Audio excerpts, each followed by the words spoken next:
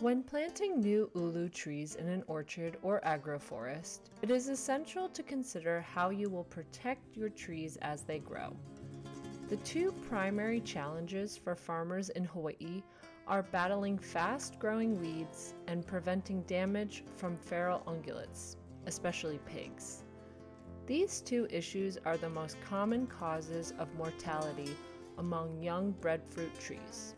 In this video, we share several low-cost methods for managing weeds and preventing ungulate damage for young ʻUlu trees.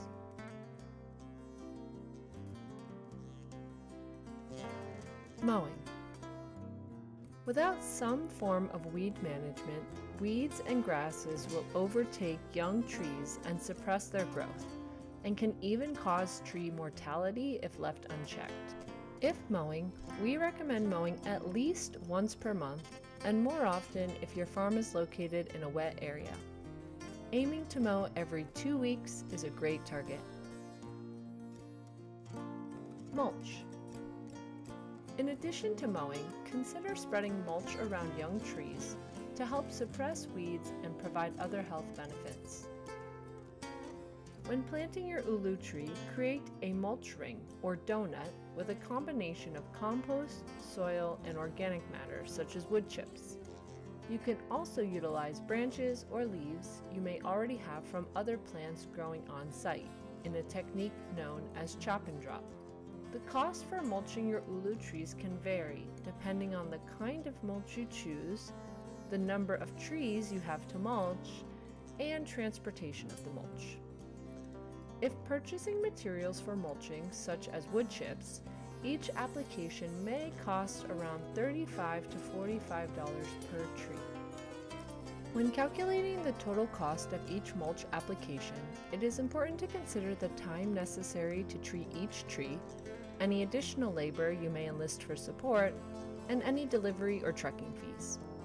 We recommend reapplying mulch quarterly, depending on how quickly it decomposes or in the event it is displaced by pests such as wild pigs.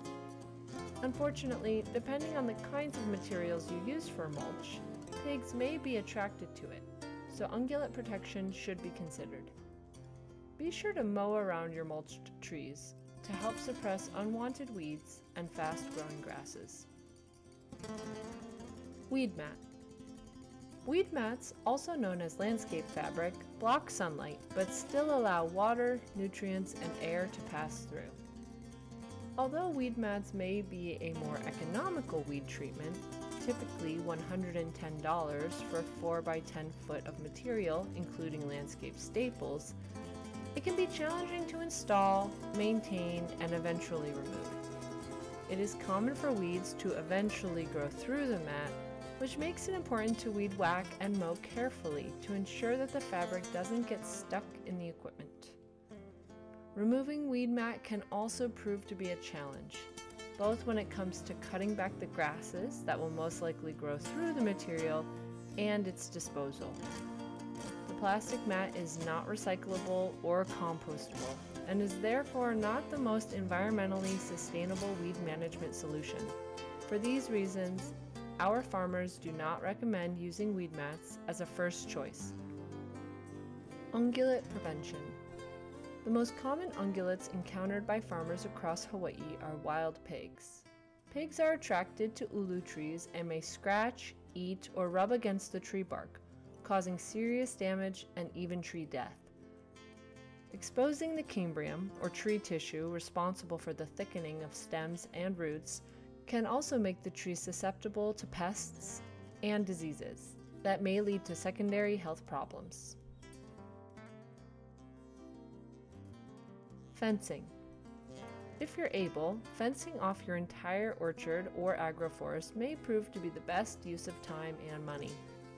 Fencing involves building a secure enclosure around the entire perimeter of the planting site.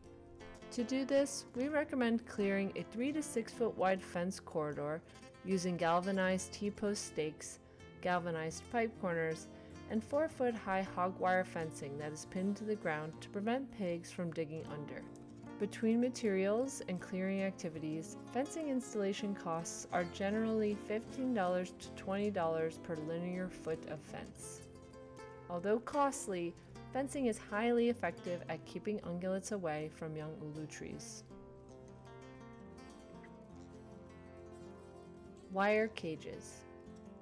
If perimeter fencing is not viable before planting, consider two popular methods of protecting individual trees from pigs. The first and most recommended approach is wire caging. Make approximately a 3-foot diameter and a 4 feet high cage around each tree. Weed mat may be placed around the cages to provide a visual barrier from pigs as well. The cost of cages will depend on specific materials used, as well as how many trees you are caging, but generally it is around $40 per tree. It is easiest to set up cages shortly after trees are planted, as they can become difficult to maintain and adjust as the tree grows larger. Eventually, your trees will outgrow their cages and will need to be removed. Cages may create a nuisance when mowing, so this should be taken into account. But overall, cages can be an effective and economical choice that can be reused for future plantings or donated to another farmer. Tires. For those who have used tires available, this may be a particularly appealing and free pest management treatment. Carefully place tires over young trees after planting. Be sure to puncture holes in the bottom side of the tires to prevent standing water and to allow drainage. Stack multiple tires to reach protective height if necessary. It is also important to consider your plan for removing the tires before you bring them into your ulu orchard. Removing tires from mature trees can be labor-intensive and require additional equipment. Some of our farmers feel that for the labor, time, and equipment necessary to remove tires once the trees have matured, tires are not the best prevention method.